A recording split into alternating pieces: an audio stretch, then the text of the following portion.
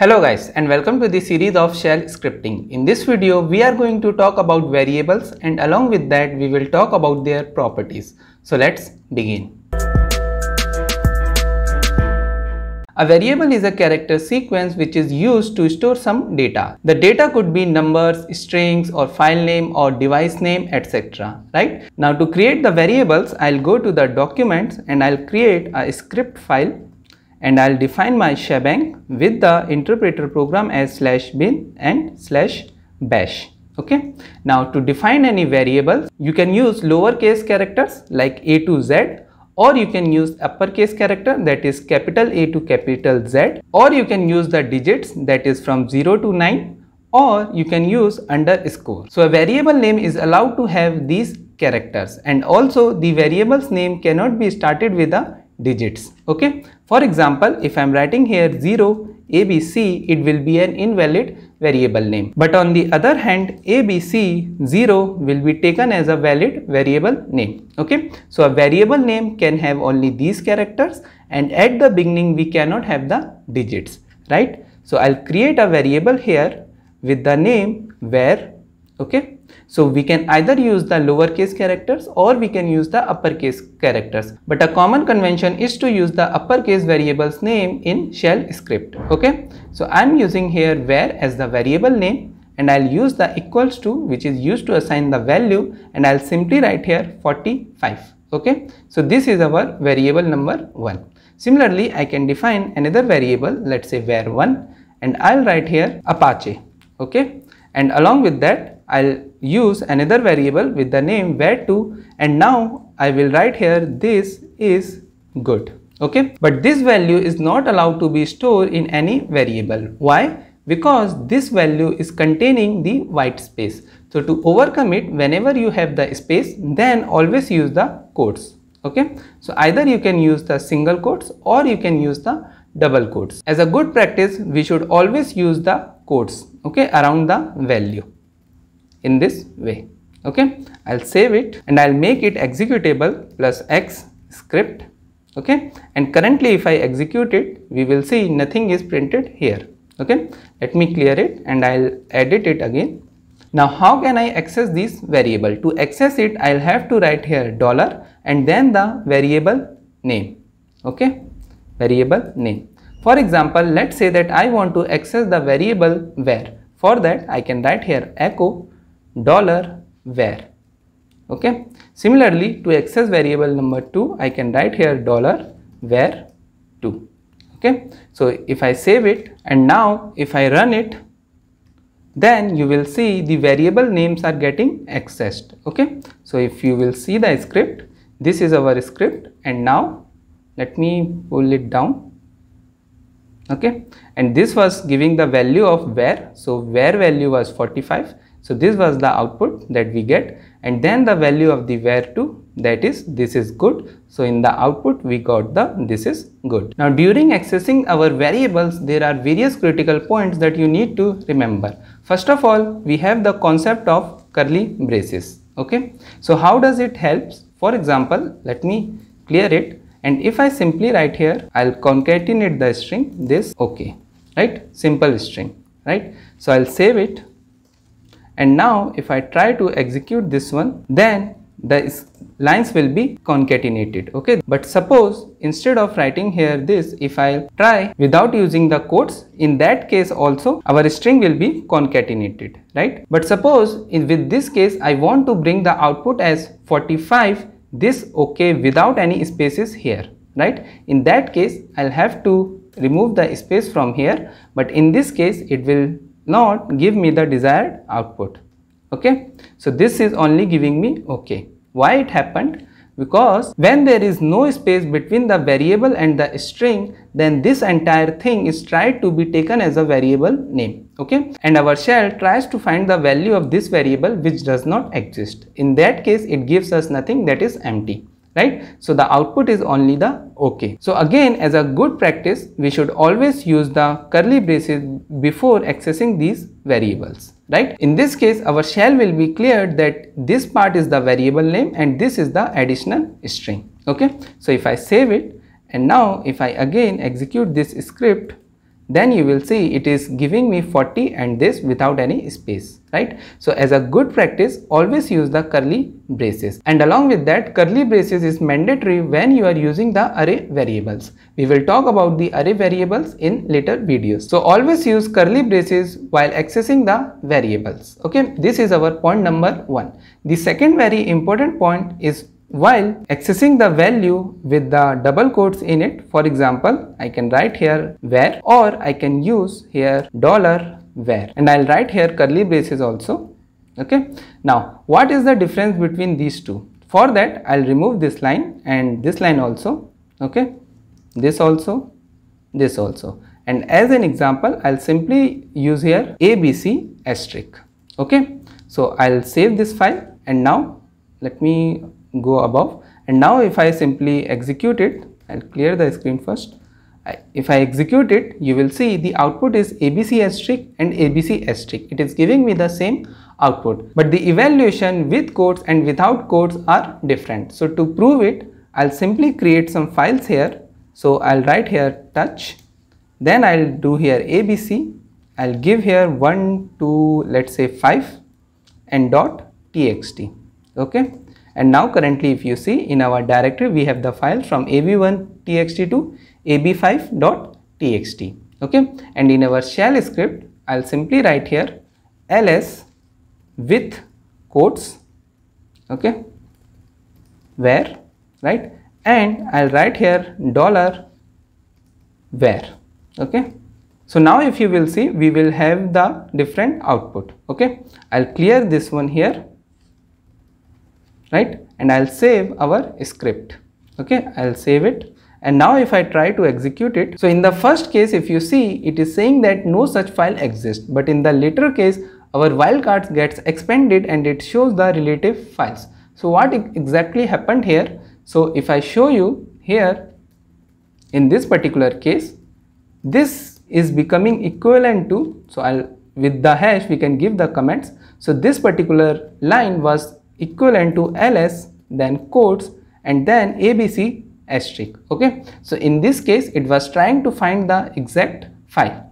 Okay, so here let me clear this one, and if I try to write here ls abc asterisk, then it will give me error that this particular file does not exist. In the later case, what happened, it was evaluated as ls then abc asterisk. Okay, so here our commands is executed in this form. Okay, and if I write here ls abc asterisk, then it means show us all the files that are starting with the abc. So if I press enter, it will give me abc1.txt to abc5.txt, right? So the point here is that when you are accessing the variables with the double quotes inside of it, then the value of that variable simply getting placed within the double quotes. Okay, but when you are not using any quotes, in that case the value of the variable will not be fall under any quotes. Okay, similar case happens here also in these two lines. So if I was writing there ./script, then you will see abc asterisk, that means this particular statement was equivalent to abc asterisk, right, and this particular line was equivalent to echo abc asterisk, right, and if I write the same thing here echo with inside the quotes, then you will see here it will give me the output as abc asterisk, right, just like it was given here. And if I write here echo abc asterisk, then it will give me abc1.txt to abc5.txt. Okay, now for the same thing, let's take another example. So I'll remove this line and I will simply write here abc1.txt and I'll write here abc2.txt. Okay, and I need to do the long listing of the value. All right. Okay, so in this case what will happen, this will be go as ls-l abc1.txt and abc2.txt, right, as a single value. But here in this particular case it will be sent as abc1.txt, abc1.txt, right, and abc2.txt. Okay, I'll save the file and here I'll simply clear it.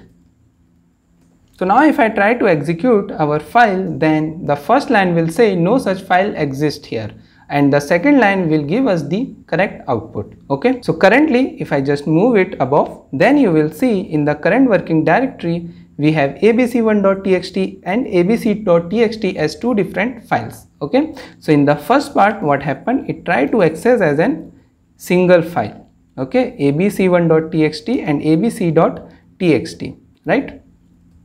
So equivalent values is coming under the quotes, so it will give me error. In the second case the values was without the quotes, so in this case it will give us the correct output. Okay, so that is exactly what happened here. In this particular case it gave us the error because no such file exists here, right? And in the second case it did not give us any error. Okay, so if you go above, this was our error and this was our proper output, right? So remember this point always. Now after that, let's say that you want to store the output of a command to a variable. So for that we have two mechanisms. First is the using the backticks and another is using the parenthesis.